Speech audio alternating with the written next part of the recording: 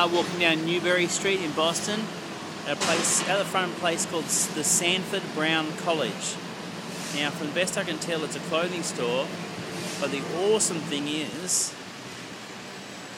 that there are in all the windows are these really old Singer sewing machines, and I'm talking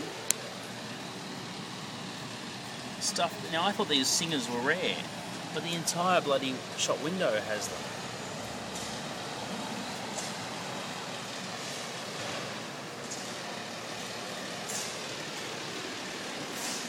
As you can see here, it's full of them.